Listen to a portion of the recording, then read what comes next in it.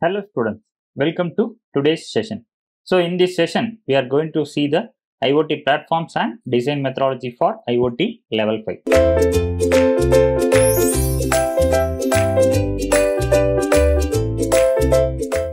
So far we have seen level 4 systems, level 3 systems, level 2, level 1 and IoT systems.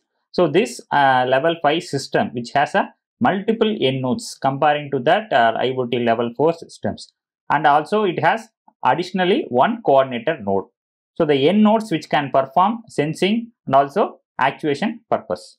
So we are going to see the detail about IoT level 5. We are crossed 4 levels. So fifth level.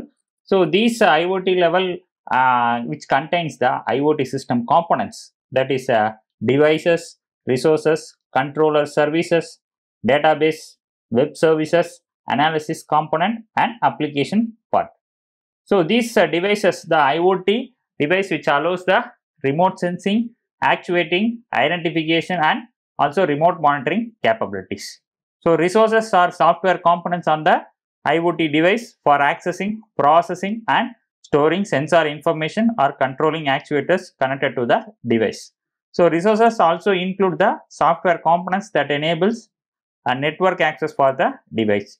So controller services is a native service that runs on the device and interacts with the web services. So control services sends data from the device to the web service and receives commands from the application for controlling the device. So database which can either the local or in the cloud, and stores the data generated by the IoT device. So web services serve as a link between the IoT device, application, database and analysis components. So web services can be either implemented using HTTP and REST principles or using a WebSocket protocol. So coming into analysis and component. The analysis component is responsible for analyzing the IoT data and generate results in a form which can be easily understand for the user. So analysis of data can be performed either locally or in the cloud. So analyzed results are stored in the local or cloud database. So application part. So IoT application provide an interface that the users can use to control and monitor various aspects of the IoT systems. So IoT applications also allows the users to view the system status and view the processed data. So in this part we are going to see the level 5 IoT system. So it has a, already said, it has a multiple end nodes and also one coordinator node. So the end nodes that can perform sensing as well as actuating part. So the coordinator nodes which collects the data from the end nodes and sends to the cloud. So data stored in the cloud and analyzed in the cloud, and application is cloud based. So level 5 IoT systems are suitable for solutions based on wireless sensor networks in which the data involved is big and the analysis requirements are computationally intensive. So it is based for the solutions which in which the wireless sensor networks coming into picture.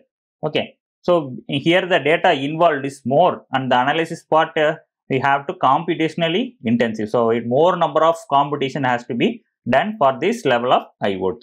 So here the representation. So it has routers and endpoints, multiple endpoints, and then these endpoints are connected to the common node. Okay, so it is a coordinator node and it is processed and the data has been stored in the cloud storage and analysis part done in the cloud.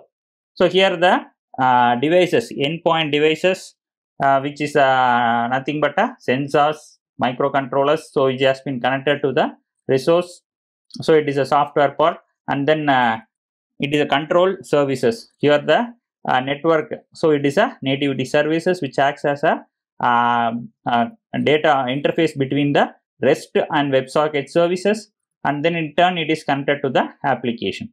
So here the analysis component which has an IoT intelligence. So the data has been analyzed, managed. Okay. So with the help of the database. So this database will have the storage part. So storage part, management part and analytics part with the help of analysis and component. Okay. So here the observer node which is connected to the REST web socket services with the help of communication protocols.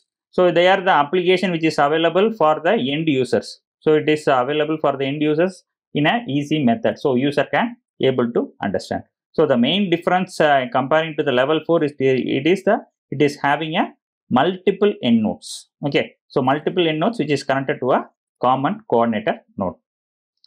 So let us see the example of forest fire detection. So here the forest fire detection which detects the forest fire in early stages to take action while the fire is still controllable. So sensors which measures the temperature, smoke, weather, slope of the earth, wind speed and speed of fire spread and flame length. So why we are going to take the forest fire as an example? So because the forest fire is one of the common hazards that is occurred in the forest. So for fire monitoring has three phases.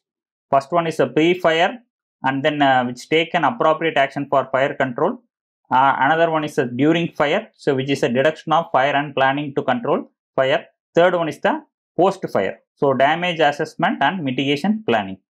So in olden days, the manually fire reduction approach is used. So in current days, satellite-based surveillance systems is used to detect forest fire. But this works when fire is spread in the large area. So these techniques are not efficient. So according to a survey, approximately 80% losses are occurred in the forest due to late detection of fire. So to overcome this problem, we use the IoT technology. So in this, with the help of this technology, early fire detection has been possible. Okay, with the help of microcontrollers and required sensors. So centralized server is used for storing the data and analyzing the data. So feed forward fully controlled neural networks is used for prediction purpose. So then the alert message is sent to the admin and to the people with the proximity. So the system which consisting of multiple nodes that is placed in different locations. Okay. So the system which consisting of multiple nodes. So these are the multiple nodes, sensor nodes. So which is connected in different locations for monitoring temperature, humidity and carbon dioxide levels in a forest. So N nodes in these examples, okay, these N nodes, sensor nodes in these examples are equipped with various sensors. So the particular nodes are with the sensors, particular sensors such as temperature, humidity and CO2 sensor. So the coordinator node, common node connects the data from the N node. So the coordinator node which connects the data from the N node. So and acts as a gateway. So this acts as a gateway and sends the data that provides the internet connectivity so to the IoT system. So the controller service on the coordinator device sends the collected data to the cloud. Okay, so here the sensor node collects the data which is connected to a common point, and this common point will turn connected to the cloud with the help of internet connectivity, and the data is stored in a cloud base. So analysis of data has been done through this cloud computing cloud to aggregate the data and make predictions. So the cloud based application is used for visualizing the data, cloud based application visualizing the data. So this data based on the prediction and based on that analysis, the users will get a message. The public also will get a message which is near to proximity. So this is the one of the method used for fire detection, forest fire detection.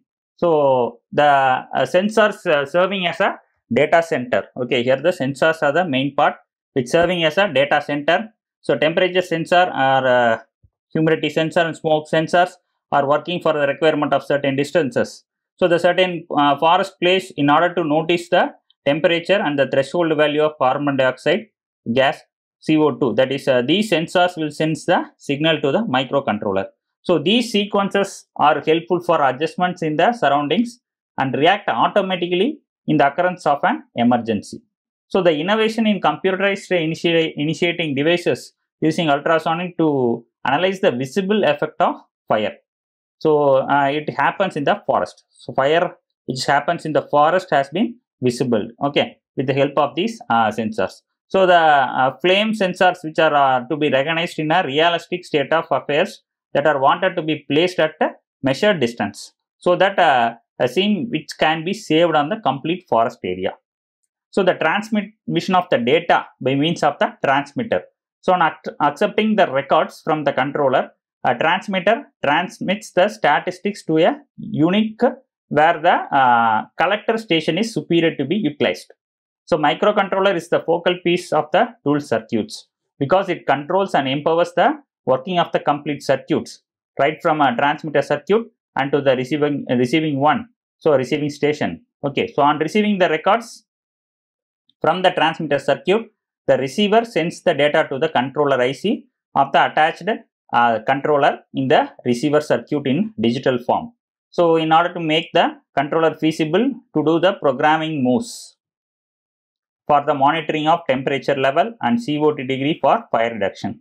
So displaying of the ranges of temperature and CO2 level in the accessible through domestically created network. So when the records involving the temperature and CO2 are processed in the IC of the receiver circuits, the microcontroller, which is programmed with one of a kind library features of the Ethernet, which protect interfacing, which making it viable to create a message in the domestically created community, which is naming, for example, if you are naming a community as fire security model with the help of a router, so the microcontroller in the receiving end will send a message. So the network which gives a framework or a data stack which is organized for both TCP and UDP. So thus microcontroller Ethernet shield to access the microcontroller to the internet. So when the degrees of temperature will go the preset value, so it compares the preset value or threshold value. The sensor with the GSM part or GPS or whatever it may be the appliance, so will supply the information. Okay. So the whole designing of this IoT enabled forest fire reduction and monitoring systems has been manually using certain algorithms. So this is one of the example. So advantages. So what is the advantage of using this type of technology? So we are getting a fast response to fires. So that is a 3 stages now. That is pre-fire, during fire and post-fire. So if the information is sent to the particular community people prior to that means, so we will say the fast response will take place. So location of fire is sensed using this method, not just the radiation. So we can easily find the particular location where the fire has been evolved. Okay, so we can identify the specific spot with the help of that sensor node. So it can be used for outdoor places which covers large area. So it is used for a large area. So because of multiple nodes, multiple sensors which sends the information to the common node will send the information to the transmitter with the network device, and also the processed data will be available for the user receiver end. So that receiver end will help will connect to the community people. Okay. So this can be used for outdoor places where large area, focusing the large area. So it involves the safety and also safety to the forest animals, because a lot of animals and lot of herbs which are wasted during that fire. So by using this technology, it will helpful for the community. So far we have seen the IoT level 5 and its representation and its with the block diagram and the example forest fire monitoring system with its advantages. Thank you for listening.